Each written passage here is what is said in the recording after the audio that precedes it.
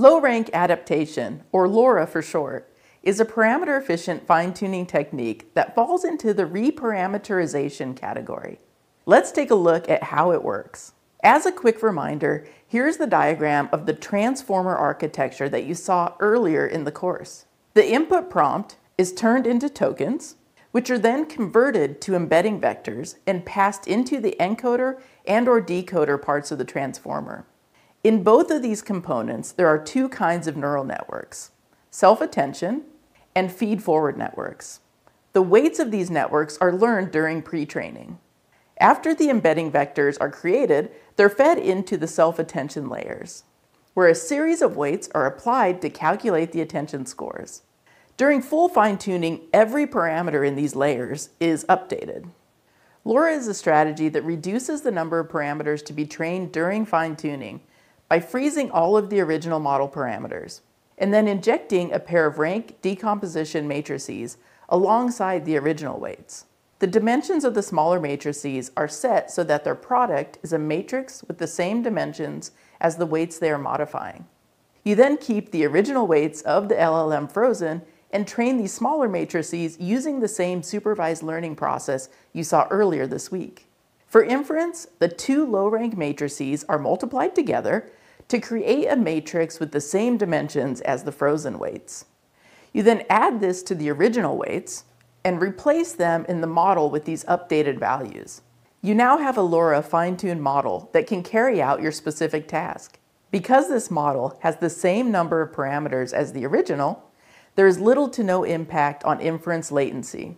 Researchers have found that applying LoRA to just the self-attention layers of the model is often enough to fine-tune for a task and achieve performance gains.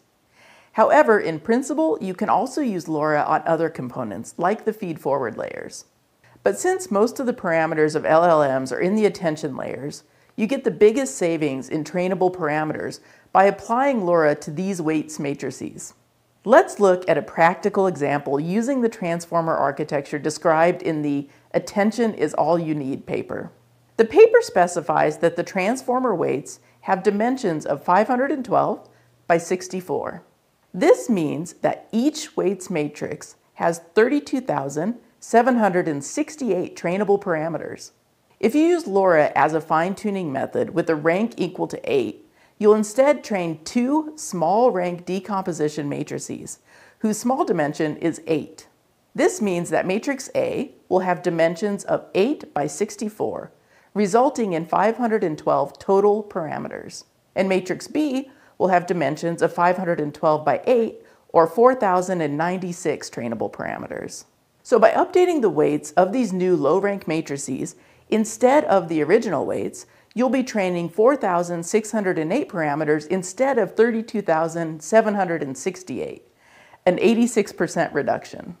Because LoRA allows you to significantly reduce the number of trainable parameters, you can often perform this method of parameter-efficient fine-tuning with a single GPU and avoid the need for a distributed cluster of GPUs. Since the rank decomposition matrices are small, you can fine-tune a different set for each task and then switch them out at inference time by updating the weights. So suppose you train a pair of LoRA matrices for a specific task. Let's call it Task A.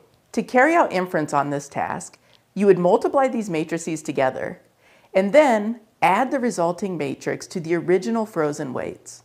You then take this new summed weights matrix and replace the original weights where they appear in your model. You can then use this model to carry out inference on Task A.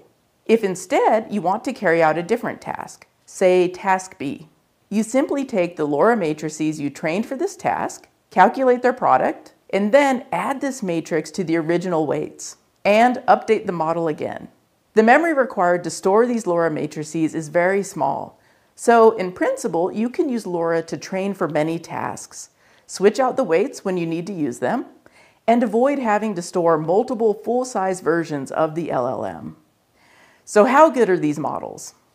Let's use the ROUGE metric you learned about earlier this week to compare the performance of a LoRA fine-tuned model to both an original base model and a full fine-tuned version.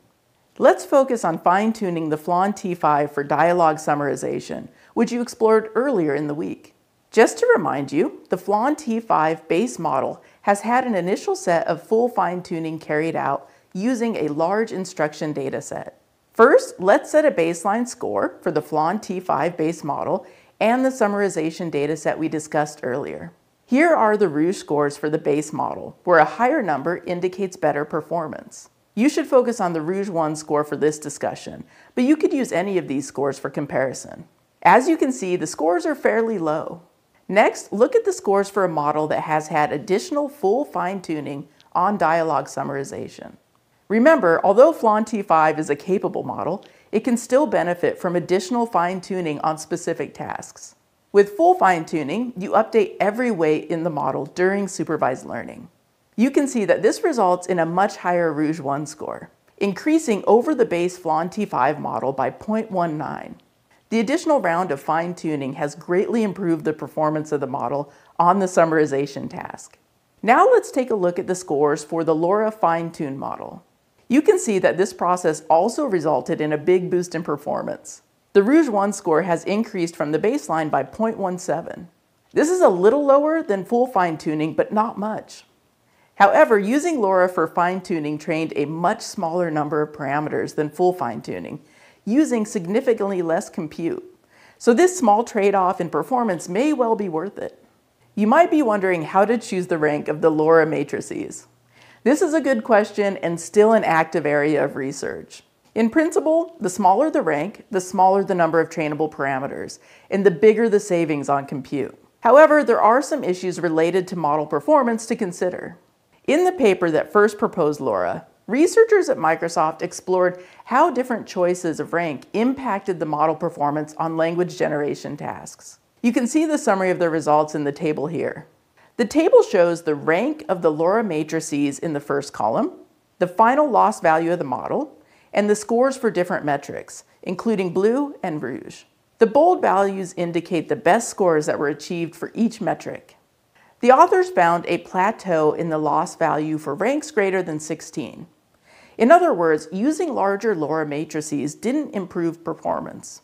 The takeaway here is that ranks in the range of 4 to 32 can provide you with a good trade-off between reducing trainable parameters and preserving performance. Optimizing the choice of rank is an ongoing area of research, and best practices may evolve as more practitioners, like you, make use of LoRA. LoRA is a powerful fine-tuning method that achieves great performance, and the principles behind the method are useful not just for training LLMs, but for models in other domains.